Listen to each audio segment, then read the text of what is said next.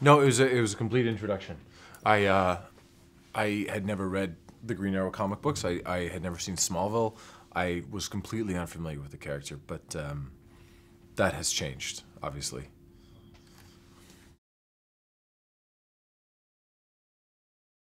A big responsibility when you're entering into any genre where there's a built-in fan base. I mean, they, you know, at once they want you to succeed, but they're also very protective of their character, and they want to see that mythology honored. Um, that was less my responsibility, and I instead put a lot of trust into the executive team behind the show. One of our executives wrote for Green Arrow. We were doing this in concert with DC Comics, and they were overseeing the entire project. And we had Dave Nutter, our pilot director, who directed the pilot of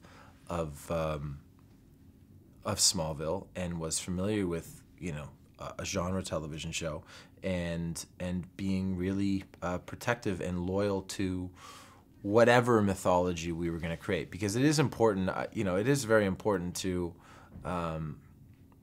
to take the basis of the character, but then to build your own universe. Otherwise, you're just doing an impersonation. I don't. I've never seen any other iteration of Green Arrow. I read the comic books after a couple of the series after we shot the pilot, but I mean, I've never seen Smallville or.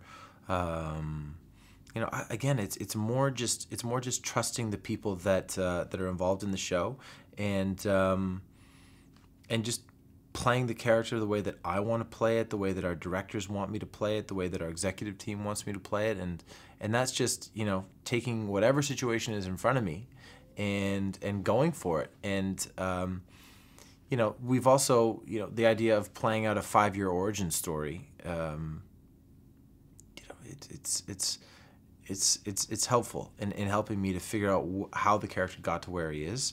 And the other thing too about the first season is this is not the finished version of Oliver Queen.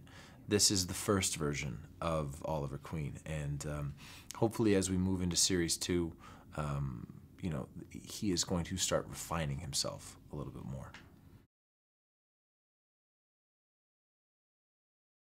Well, not having a superpower presents real danger. One of my favorite scenes in the first season, and one scene that I thought was really indicative of us following through on what we promised in the pilot, was in the 9th episode, where the Dark Archer just kicks the crap out of me. And I mean, people can connect with someone getting knocked down and needing to figure out how to get back up. So I would hope that that element connects with the fans.